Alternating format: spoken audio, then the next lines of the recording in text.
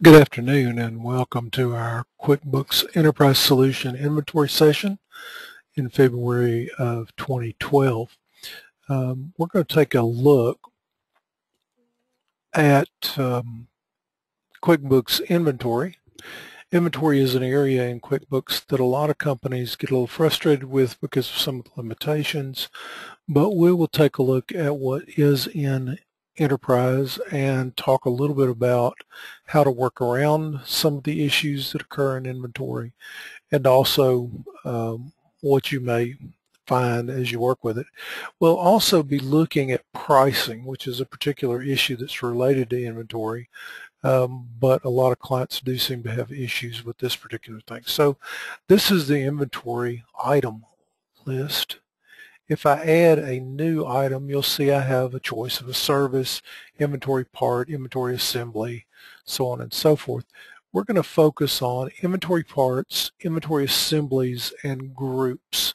We're not going to take much of a look at the other items, which are a little bit simpler. So let's take a look at basic setup of an inventory part. We have an item name or item number, which is fairly straightforward. So let's say we're going to do a widget. If we want to group items under other items, primarily for display purposes, we can do that. We might have a manufacturer's part number that we wanted to keep up with, and if we have units of measure, we might put something in here. Units of measure are only necessary if you have a situation like you buy in cases, but you sell in eaches. So if you do have that, you may want to turn on units of measure if it's not turned on, and have your units of measure here. In this particular case, you could, if you have units of measure turned on, you can tell the inventory item I buy in cases and I sell in eaches, and there are 24 items in a case. Then you have a description. This description is going to be shown on purchase transactions. Description over here is on sales transactions. By default, if we type something in here, like blue widget standard, it'll be copied over to the sales transaction area, although you can change it if you want to. This is the item cost. Let's say it's $10. And let's say the sales price then is $25. Markup is calculated. I want cost of goods sold to go into this account. You can have, of course, multiple cost of goods sold accounts. I can set a preferred vendor if I want one. I can also set the sales account that this particular item goes into, and I can store it in different asset accounts. The reorder point is the point at which the system will tell you you need to reorder the item. So if I have 50 of these, it won't show up on the reorder list. If I have fewer than 25, it will show up on the reorder list. You can put an on-hand value and a total value here. That's fine. Make sure if you do that your total value is actually, as you see, extended. When I put 10 here, it will multiply out the cost times the on hand, but do make sure that you put the actual value of the inventory. If you're converting from another system and you bought 5 of these 10 for $50 and you bought 5 of them for $25, you want to put $75 here. Otherwise, the value of your inventory is going to be incorrect. And what date do I want this to be as of? I might want to do it as of the last day of the month, something like that. If you have custom fields set up, they'll show up here, and you can put custom fields on your items. If you don't, you can define fields. Let's say that the color of the hose is important to you, and we want to use this. Notice that this says required on. I'm going to clear this so that it won't require these items. If you check this required on either one of these, it will require you to fill it in order to leave the item. So let's go red, and this one is blue. Fingers on the wrong keys. and I can't type BLUE. Okay. I can also have the system check the spelling.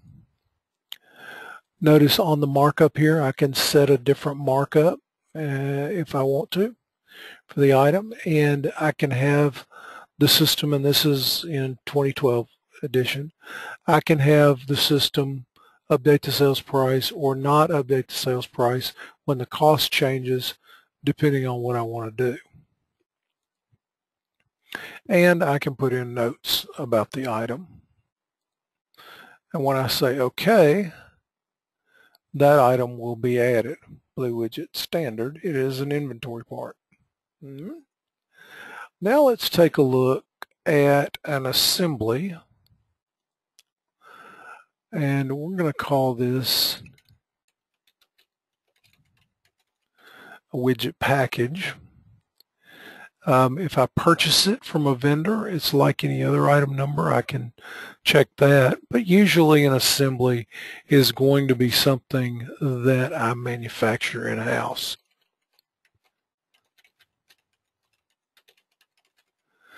And let's say we sell a widget package for 150. And then down here, what I'm going to do is I'm going to select the items that make up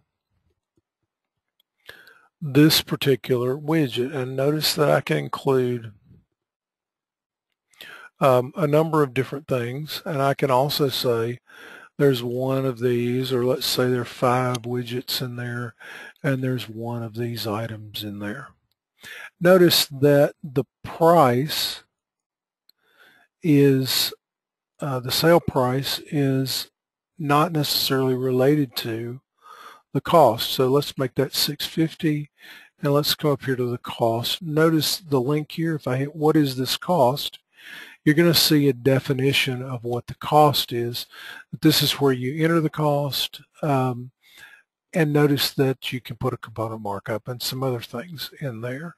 This is not necessarily, as you can see here, the sum of the item cost. So I can put $5.50 in here if I want to. And then cost of goods sold account, inventory account, and income account I select, as well as the tax code, taxable or non-taxable. Build point, let's say, is 1. On hand, I've got 0 at a total value of 0. At 12:15, I have the same options here as the other. Notice if I hit the print button and then the preview, I can get a list of what's in the item, kind of a bill of materials list if I want it, and a summary. So we'll save the assembly. And now we're going to create a group. And a group is very similar to an inventory assembly. Notice that it asks for less information. It does not ask for a selling price. It does not ask for a cost. A group is simply a way to group items that you enter. It's like a shorthand for entering an item. So let's suppose I want to enter removal, and I want to come down here and I want to put one of these in, and I want to put some labor in, and I'm going to go and find my widget and put it in, and then I'm going to come back and I'm going to say 1 quantity, 10 quantity, 1 quantity, 5. And now I have a group. Again, I have the same kind of information options on the group that I had on other items. Now, let's have a look at the difference between inventories and groups. I'm going to close the item list, go over here to a sales order, and we'll just go back to a previous sales order that's already created. And I'm going to come down here and I'm actually going to put a widget on this. Notice that I get the standard kind of display on the widget. Now I'm going to put a widget assembly.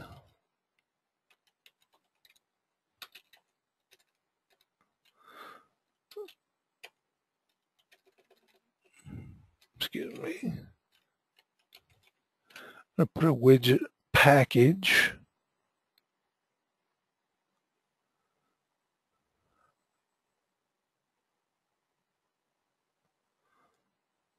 on this order, and it tells me there aren't any on hand. And then I'm going to put a widget group on this. Now, notice the item, inventory item, shows up as an item. The assembly shows up as a single line, and the group, because I checked the field that said show the individual components, shows up as individual lines with a single kind of a with a single cost and single total in there. Now, if I print this, let's have a look at how it looks when I preview it. Notice when I show the individual items in a group, it does total the actual individual costs.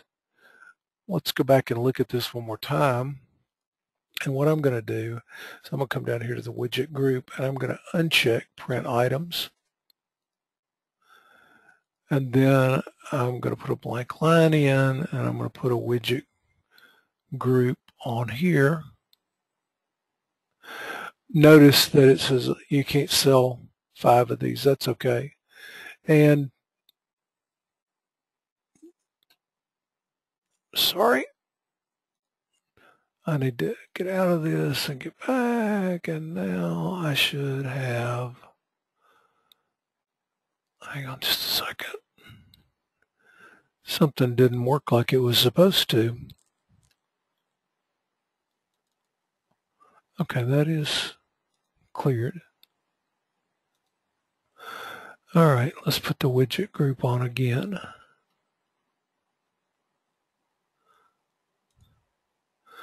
All right, and then let's do a print preview. And you'll notice on this, we do not see the individual items in the group, even though they show on our individual entry screen. We do need to make sure that we get the sale price to what it needs to be for us. By the way, if you change something like that to widget group from print to don't print, you actually, it gets locked in when the item is added to the sales order. So you'll have to go back and delete the old item off the sales order and put the new one on. All right, so a group is just a quick shorthand way to enter items on a sales order. Now, let's have a look at the assembly. An assembly is different because in order to make some of an assembly, in order to have it in stock, we actually have to tell the system that we want to do an inventory activity. We actually have to build the assembly, and so we pick the widget package and we say that we want to build, let's say 10 of these. And it says I don't have enough to make this, so I can do pending. When I actually build it, it will put 10 of this item in as a widget assembly, or widget package in this case, and it will reduce the other items in the assembly. At this point, I don't have enough to make it, so it won't let me, so I'm not going to post it because it would throw inventory negative. But that's the difference between an assembly and a group. And I see that we're about out of time. I want to show you one other thing quickly that has to do with pricing. So let's take a look at price levels. One of the things you notice when you look at price levels in QuickBooks is you can have a markup or markdown kind of price group. Let's do a new one. So I can say markup, and I can do a fixed percentage, or I can do per item. If I do percentage, I can do markup or markdown, and I can give it a percentage, and that will apply to all the items.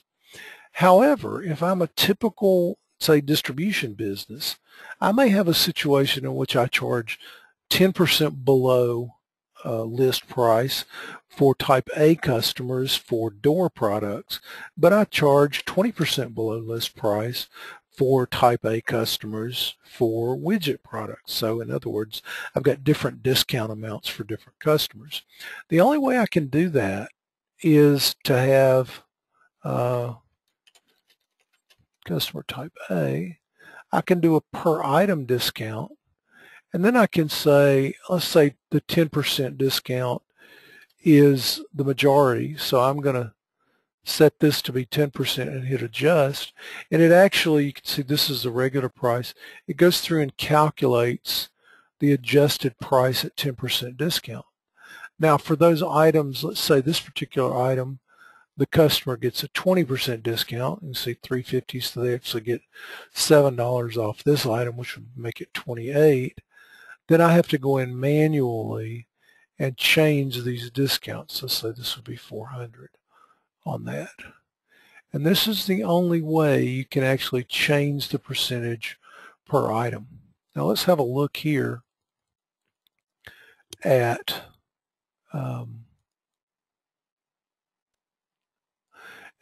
this item that's $400. Notice that's cabinets. All right, let's go back to the cabinet item list, and I'm going to find cabinets.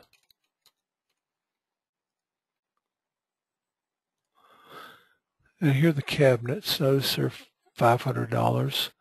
And let's look at changing this to $600. Okay, now at $600, a 20% markdown or discount should give me a price of $480, right? So I'm going to say OK. It says you may want to update your custom prices based on the new standard price. However, notice that when I go in here to my price lists, and I look at that customer type A, the cabinet price does not change automatically. You have to go in here and actually make it $480. Now, by the way, Data Guidance Group has an extension for QuickBooks that will do this for you. If you're interested, give us a call. But that's one of the very common issues that we find with QuickBooks inventory. So that's a quick 20-minute introduction to inventory. We'll take a look at some other items in the next few months. And if you have any questions or need any support or thinking about switching from QuickBooks Enterprise because you can't get some particular function that you need, give us a call. Very often we can create something economical that will solve the problem without you needing to switch products. Here's my contact information. I'm Bob Palmer. I am a CPA and Certified Information Technology Professional with Data Guidance Group, and would love to hear from you. Thanks for attending. We do appreciate it.